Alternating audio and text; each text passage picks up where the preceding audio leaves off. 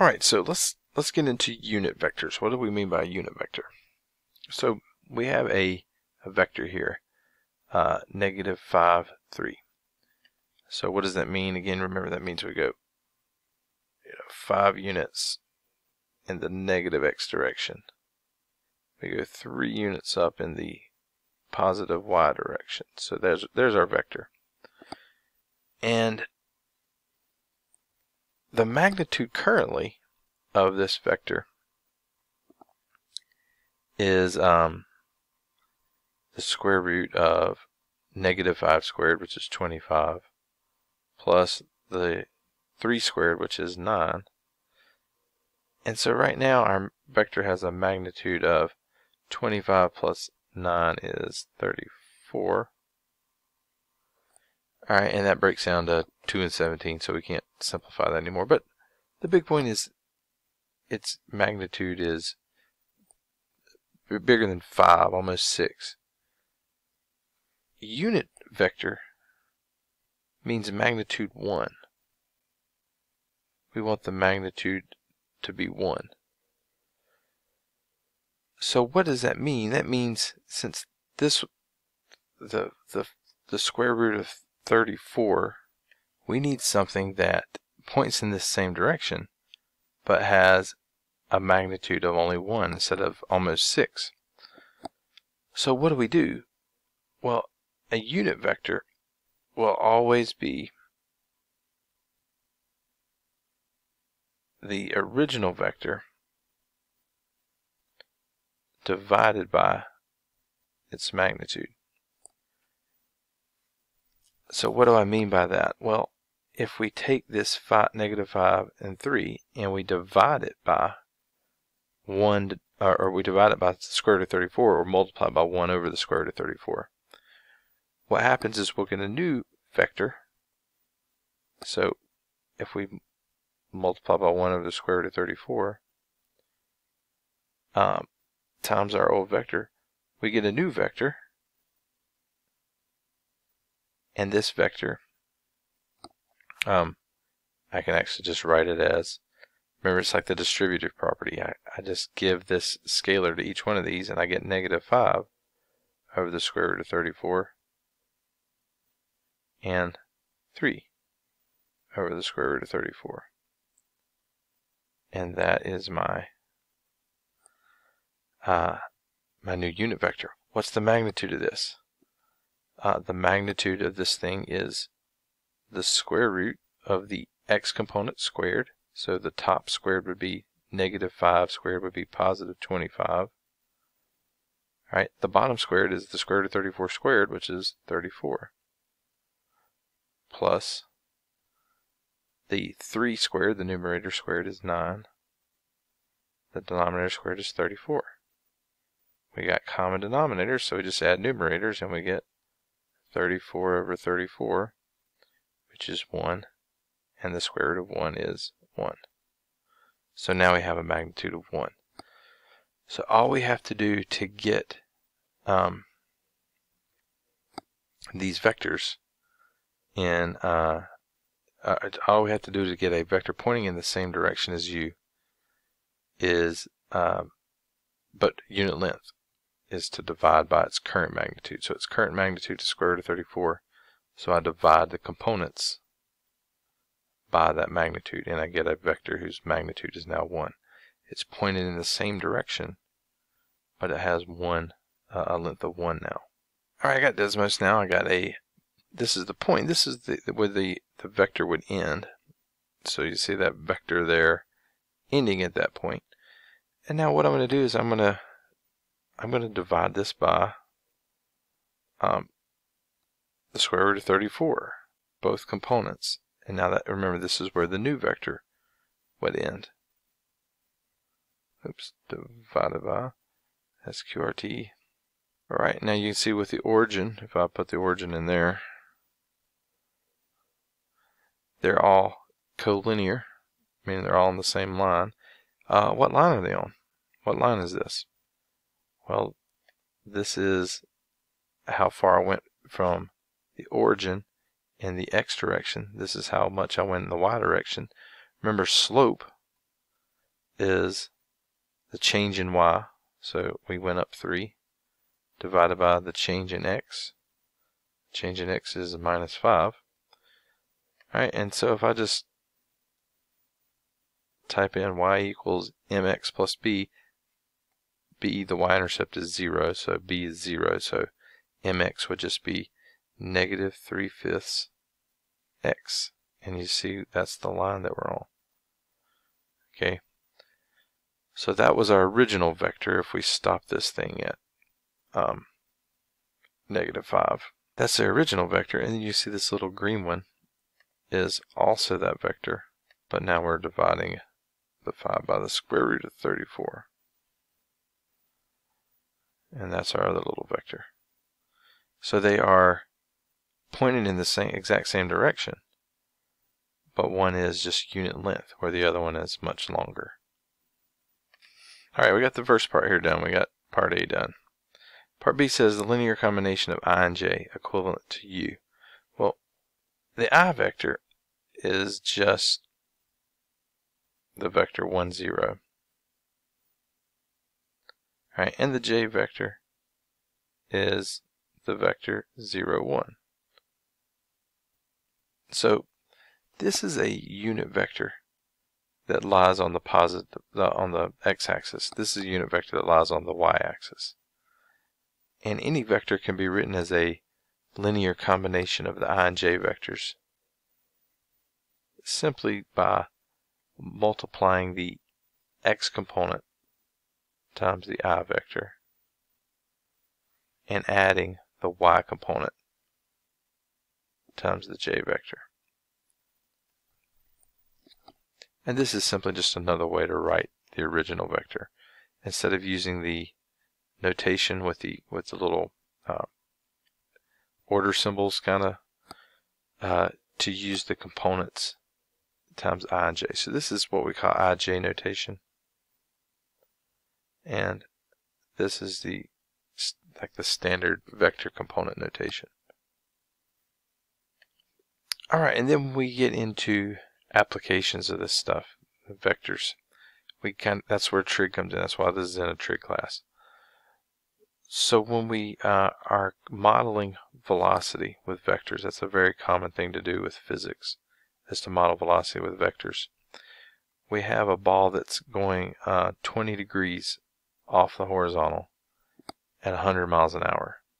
So what does this mean? So here's the horizontal. Pretend that's perfectly straight horizontal. And so this ball is coming off of that, off the bat at 20 degrees.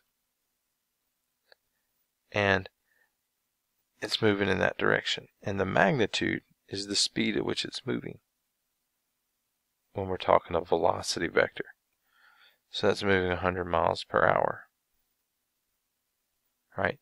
So if we say this vector is v, this vector right here, if we call it v, the magnitude of v is 100.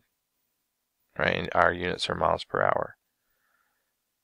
Now it wants to represent this velocity in vector form. Well, for vector form, I need to talk about the horizontal components of this vector and then the vertical components. Because this vector v, I could write it as this horizontal vector plus this vertical vector. How do we add vectors? We add from the end of one, the head end of one, plus the tail end of the other. So this vector plus this vector is this vector. Alright, and now, because left and right, up and down are 90 degrees, this becomes a right triangle. And because it's right triangle and we got an angle in the middle, we can describe the adjacent side of this angle and the opposite side in terms of sine and cosine. So the cosine of 20 degrees is adjacent over hypotenuse, and the hypotenuse happens to be this vector v. So what's the adjacent side? What is this side down here? The adjacent side is vector v, and its magnitude really, because we're talking about side length, so we need the numbers. So it's the magnitude of V times the cosine of that angle we're given. And then likewise, this is 100, and this is our 20-degree angle. Then the vertical component of the velocity is going to be the magnitude times the sine of the 20. So we can just write it like this, since both of them are getting multiplied by 100. So that's all we have to do. Magnitude times the cosine of the angle, sine of the angle, and that'll give us our vector components. Alright, one thing to be aware about when you're seeing those problems, don't just say, alright, well here's the velocity, here's an angle. You know that this is, these are bearings. So bearings are a little bit different. So let me draw a picture here. So this is north, east, west, south, right? And so this plane is flying 200 miles per hour north, 33 degrees east. So the 33 degrees is right here. That's our 33-degree angle. And then we have a wind with velocity of 30 miles an hour north 47 degrees west. So north 47 degrees west. So this is, I got a magnitude of 200, and this has a magnitude of 35. Alright, there's that part right there. That's our 47 degrees. 47. Yeah, you get the idea. And this is the 33. So the bearings are, you start on either the north or the south, and then you move off the north or the south by that angle in the direction of this. So north 33 degrees east, we started on north, we went 33 degrees to the right. North 47 degrees west, we started north, we went 47 degrees to the left. So when we do these bearing problems, when we want to get the vector components of these, we want these angles, the angle from 0 up to this vector that represents the airplane's speed, and then we want this angle that represents that. So if this is 33, then this angle here is 57, and this is the angle we'll use when we are coming up with the vector components of the airplane. And the same likewise here. This is 47 degrees off of north. Well, that's 90 degrees from east to north, plus 47 more. So this second angle here is 90 plus 47, which is 137. So when we do our 200 times the sine, the cosine of this and the sine of this, it's not going to be this angle or this angle. It's going to be these two angles, because these are the ones that give us the right values. This is, when we're talking sine, cosine of an angle, it's the angle off the positive x-axis, or in this case, east. Okay, so we need to make sure that we make that adjustment before we start trying to come up with the vector components of these velocities. Because ultimately what we're going to do is add them together to get our resultant. Remember, resultant means you're adding vectors together. So we're going to add these two vectors up, but we need their x and y components. So we need sine and cosine again. But we need the correct angles to put in there to get the numbers right.